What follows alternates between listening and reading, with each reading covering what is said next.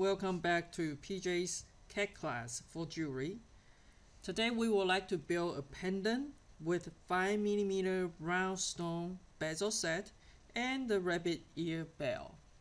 The command we're possibly going to use today is mesh outline, revolve, curve from the two views, and sweep one rail.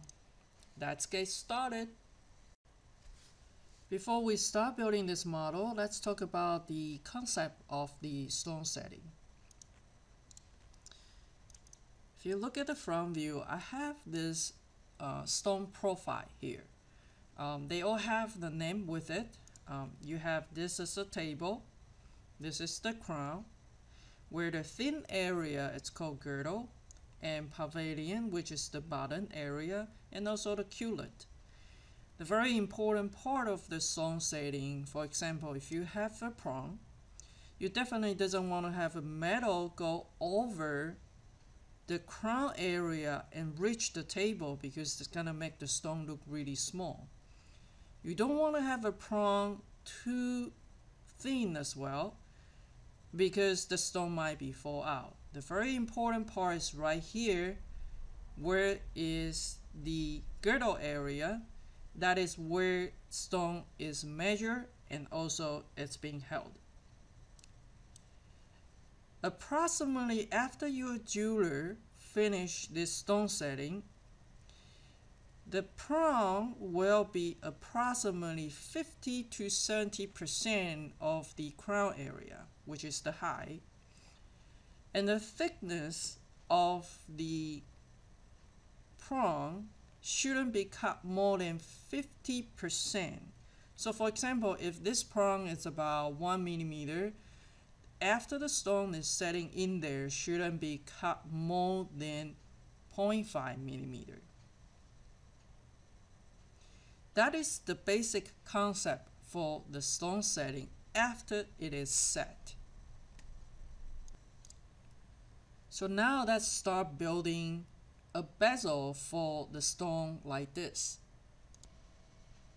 This is a 5mm stone, round stone in mesh, and a lot of time, even though we use all snap or we try to snap on it, the mesh doesn't allow us to snap. But we really need this profile so we can build our prong very precisely. So this is what we do. You go to the command right here, you type it mesh outline, and it will ask you to pick up any mesh, poly surface, or surface. We want to pick on the stone, and it looks like there's nothing happened, but if you move your mouse to click here, you're gonna notice there is a curve right there. I'm going to temporarily hide my stone so you will see that outline. Now we're gonna enlarge the front view. So the goal is to make the rendering look finished. We are going to use partial of this profile, and then we're gonna build a prong with it. There are a few ways to build the prong. You can use the curve tool, control point curve, and kind of eyeball what is the best at this point. And then we want to have another one, make sure your gumball is on, near point is on, and we want to build something like this, and we'll finish it with the curve. Now I need to have this profile there, so I'm going to use the polyline and make sure I snap to the endpoint over there. So now I can select all the curve and join them together, become one single curve. That will fit the stone profile perfectly. Remember, we're talking about the setting concept.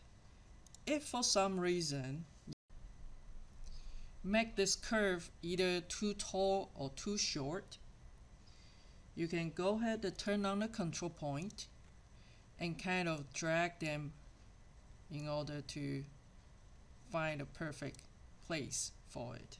I'm going to turn on my gumball so it's easier for me to manipulate. Okay, so that's perfect. Now what we wanted to do is, I'm going to turn on my stone again. We're going to have this curve, and this time I would like to use the command under the surface. It's called revolve. The starting axis, since my stone is right at a 0, 0, so I'm just gonna type it 0 and move my mouse down holding the shift, so that will be exactly 90 degrees.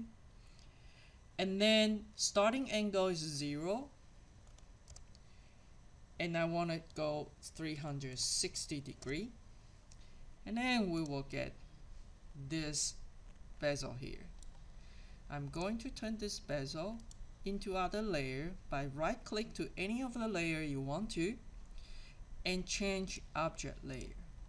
So now we have this bezel. Now let's take a look on the right view. We want to build a loop right here for the chain to go through. We can simply just do the chain, do the curve, something like this, but the curve is kind of not so nice. So I want it to be something to be exact. So I'm gonna use some curve to help me. Starting with this polyline, I wanted to starting from inside because they're gonna connect it. And then I approximately want to have 4 millimeters. So I'm just gonna type 4. And then you're gonna see there's a set distance. No matter where your mouse click, that will be 4 from where the start point. It's gonna hold it a shift and I will click. Then I want to type it 2. And again, I want to hold it on the shift and click. So now I have 2 sections together. One is 4, one is 2. I'm going to use another line work from the midpoint.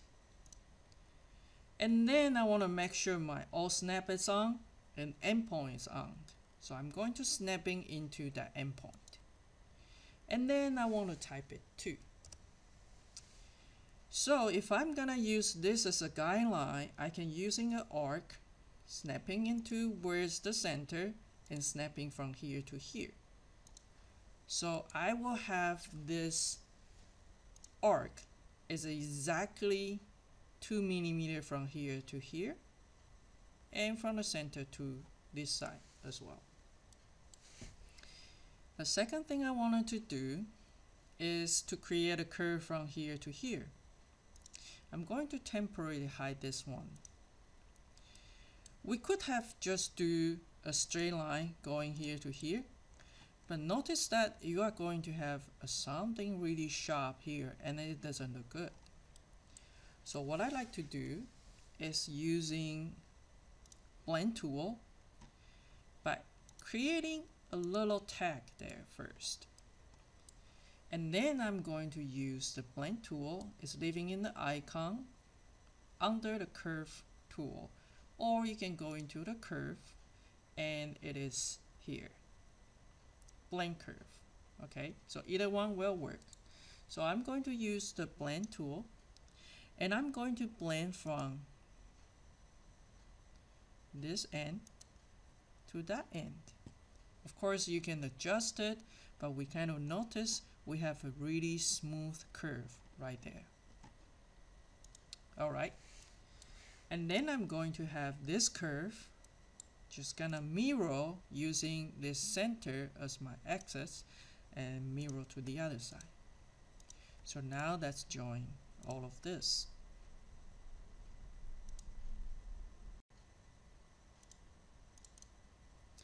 Now let's take a look on the top view.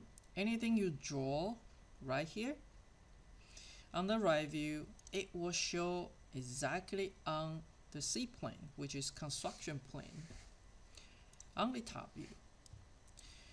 We don't want our bell to look really straight. We actually want it to have a little bit curve there.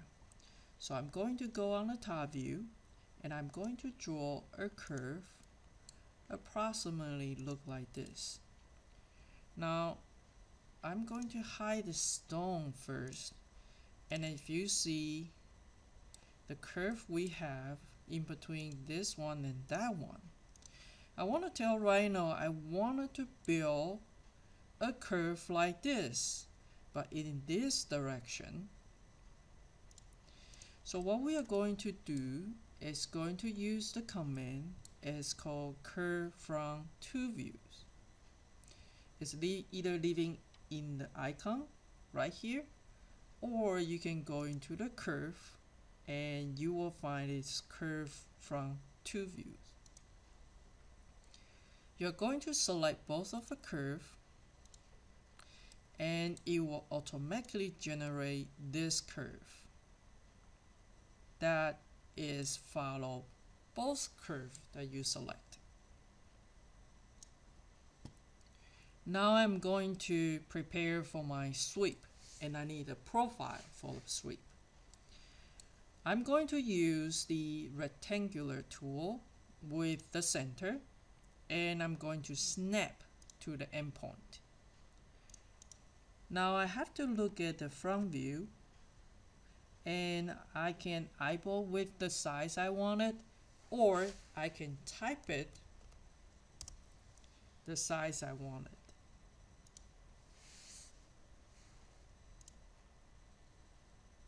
Now let's look at the top view. The key for the successful sweep, and the sweep will look nice, is you wanted to have your profile 90 degree to your curve, the rail possible. So that's move a little bit angle over there. And we also wanted to make the edge a little bit rounded, so it will look nicer on the rendering. The command we're gonna use is fillet corners. So we basically want to fillet this into round edges.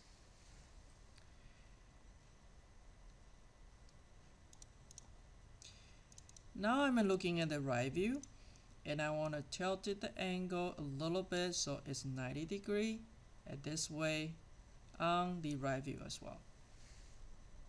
Maybe I want to move it up a little bit. Okay, so now we are ready. I want to mirror this one to the bottom.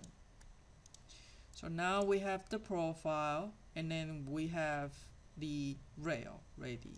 Let's take a look on the perspective. I'm going to hide those lines so that doesn't bother you. It's easier for us to see. Now you can see we have a clear profile for those two and the rail. So here we go. We go into the surface, sweep one rail. This is the rail, and this is the cross section.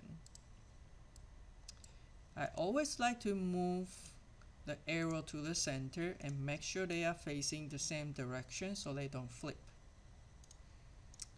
So now we have one. Let me turn on the rest of it and see what proportion look like. I might need to move this guy just a little bit there,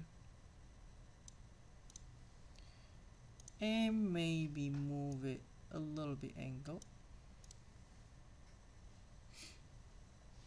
Okay, now I'm going to turn off this again to show you something. Notice that this one is not solid, so when I try to bling, it will have an issue. So we need to cap this guy. The command is called cap. It will ask you to select your surface, and we're gonna pick up this surface, and you will cap it. All I need to do now is mirror this guy, type it 0 so that will mirror exactly evenly on the other side, and that's bowling unit this guy. Now let me turn on the rest of it and make sure that it's in a good position, and we can bowling unit this guy.